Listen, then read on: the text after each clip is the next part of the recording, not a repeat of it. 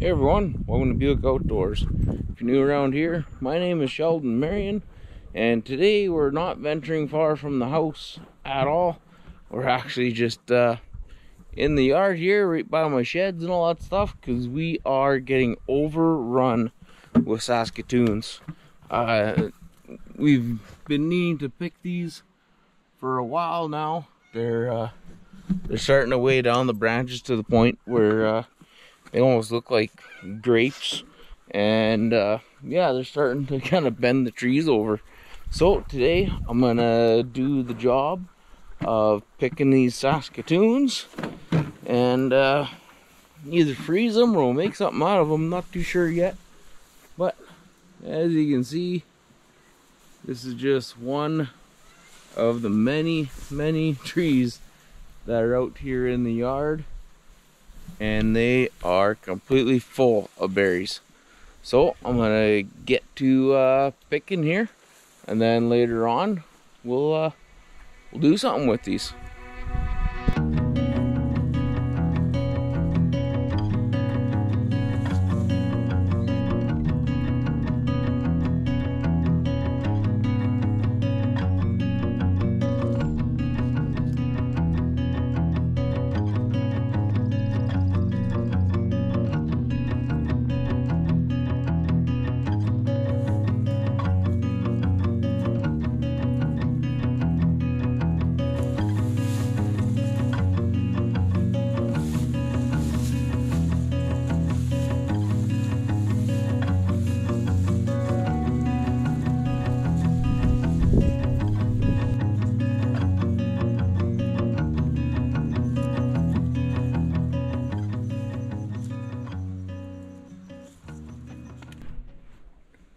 Well, one thing I want to show you guys, what you might find on some saskatoons, is you get kind of like this kind of orange dust and rust looking stuff. You see it on this leaf right here, and then also on these berries themselves. Mainly what that is if you're in an area where you have a lot of junipers.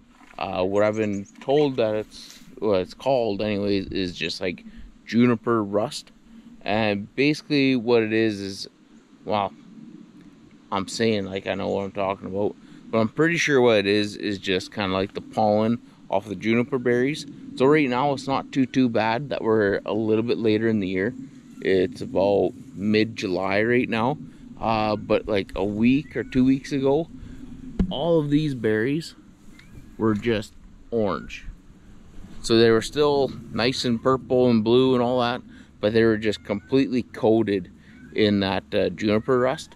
But now that we've had a couple of rainstorms, and it kind of washed everything off, and you know, supposedly it's not bad to eat. It might be a little bit bitter, and that's about it. So even if they are kind of orange and covered in that stuff, I'm pretty sure you can still pick them. Just make sure that you rinse them off real good before you eat them. Gotta take a catch-up break. And there you go, my friend.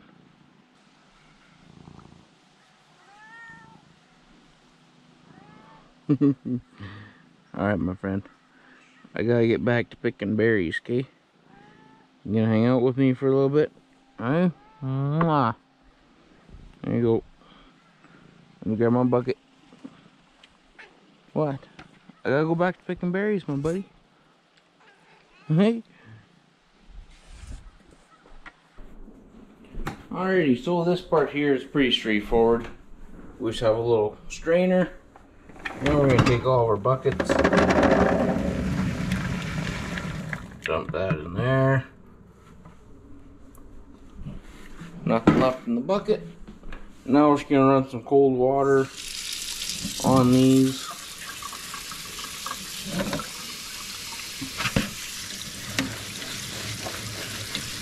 If you see any leaves and stuff like that, just gotta pick them out. Other than that, we'll just try to wash these up as best as we can. Hopefully there's any of that juniper rust kind of stuff on there. It'll all get washed down the drain.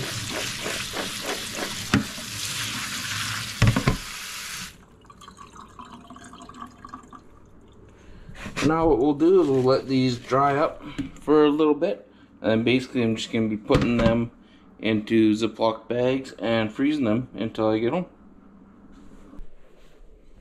Well, you guys, I am back from work, and today we're cooking up some of these saskatoons.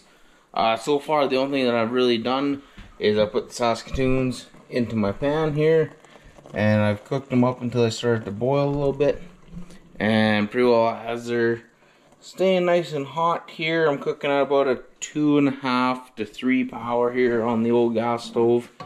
And basically, I'm just mashing them up. And yeah, we're gonna turn this into a nice little Saskatoon jelly, I think, today. I was planning on making like a jam or like a pie filling, but I changed my mind. So I'm mashing these up. Once I get all these pretty well popped and all nice and squishy here, then we'll be ready to move on to the next step. And it's pretty straightforward, easy thing. We're just gonna pretty well put it into another pot, but we're gonna strain it through a little strainer. And seeing how I just finished doing up some choke cherry syrup, I already have everything all ready and set up. We got pots over there, a little screen, canner, lids all ready to go. So just gonna continue on from the choke cherries. Alrighty, so we already have this stuff set up just from doing our choke cherry syrup. So now what we're going to do, we're going to add this by the spoonful here. Pretty well push it around. Try to get as much syrup out of here as possible. As you squish it down, you can see all the juices coming out. So we're going to get quite a bit here. That's just one scoop. We've probably got another 4 or 5 in here.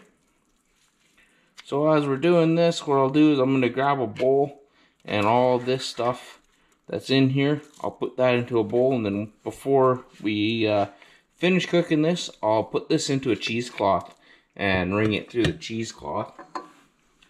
But for right now, I'm just going to grab a bowl, give this a couple more pushes, try to get as much juice out as possible just in this process. It's much easier to do it now. Now grab it, transfer it into a bowl, and then we're basically just going to keep doing this until all of these are done. Okay, so now that we have our cheesecloth here, take some of these seeds and skins. Yeah, about that many, maybe a little more.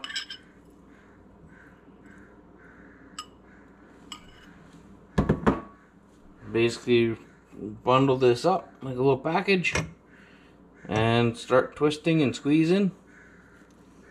You should see a little more juice coming out.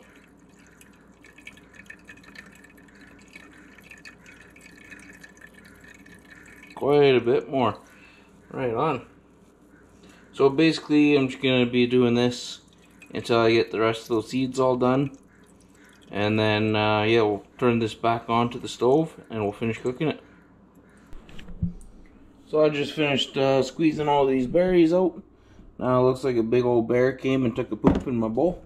But we'll grab this, get that out of the way. And then this is what we're left with. We got a couple of cups anyways. And we can do a taste test here.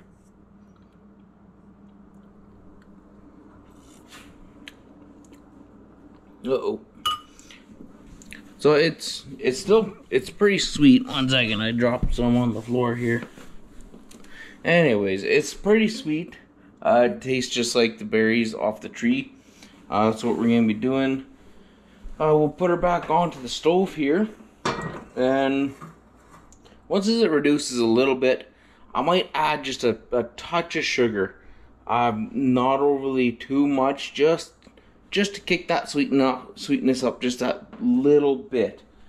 Well, our syrup here is just starting to steam a little bit. So what I'm going to do is I'm going to add just a touch of sugar here. It's not quite half a cup. And I'm not even going to add it all. Add about that much, so I don't even know what that was, 1/8 of a cup of sugar. We'll see here. We'll mix her all in. We'll give her a taste test, and then we'll see. And like I said, you know, the Saskatoons are already really sweet. So basically just adding that just to have that little touch more sweetness to it. And then we'll be just slowly bringing this down, reducing it into a bit of a thicker consistency, so it's a nice thick syrup. And in the meantime, we have that on the go, so those are getting nice and hot. Those are starting to get hot. I'll have to turn that down here real soon so we don't boil them. And then yeah, so we'll see. This should be pretty well, yeah, it'll be close enough anyways. Give this a bit of a taste test. We could add just a touch more. So we'll see. Maybe we'll end up adding, I don't know what that was. It was roughly 1/4 cup of sugar. There. Put that little bit back and we'll just call that good enough. Anyways, I'm going to get this all stirred in. And then once we get this stirred in, I'll reduce it down some more. And then you guys can see that process. And then we'll get to jarring this up. Well, as you can see here, we've reduced it down a little bit more. It's getting a little bit thicker. If we do the old spoon test here, it's not overly too thick. It licks the back of the spoon just barely, but it also sticks to the spoon, not too bad. So I think for this one here, what we're going to do is we're just going to call this one good enough. Oh man, that's about the perfect amount of sweetness to that. So now what I got going on here, we'll turn that off. These are nice and warm. I just turned this off so it's nice and hot. Basically I will grab a couple of these jars out of here. I think what I'll do is I'll start with one of these 250 milliliter jars and a 125.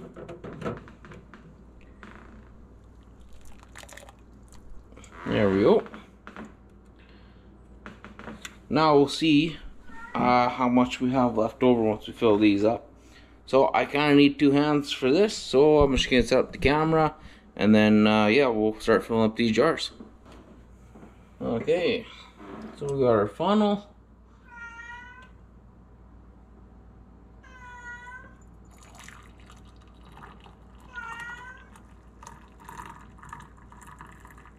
Oh, this might take her all.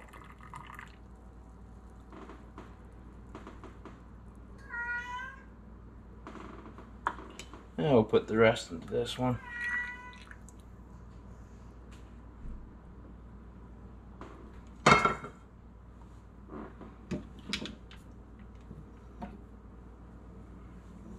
Now we'll grab a cloth that's just slightly damp, go around the rim. This one here, I'm just going to throw that one into the fridge.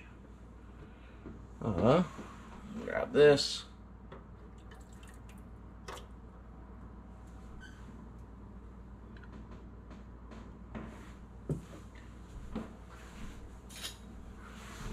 Grab ourselves a lid. Oh, hot. And then I'll grab this here, put it back into the counter.